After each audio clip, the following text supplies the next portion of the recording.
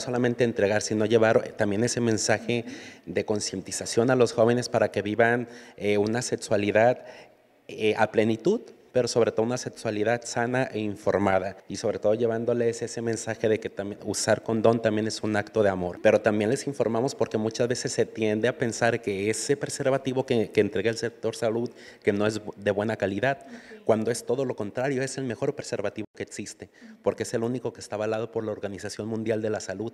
Entonces también cuando les damos ese dato, les cambia demasiado la perspectiva, porque muchas veces ellos nos dicen, sí, pero dame de cierta marca, ¿verdad? Pero ya cuando les explicamos eso, confían en lo que les estamos entregando.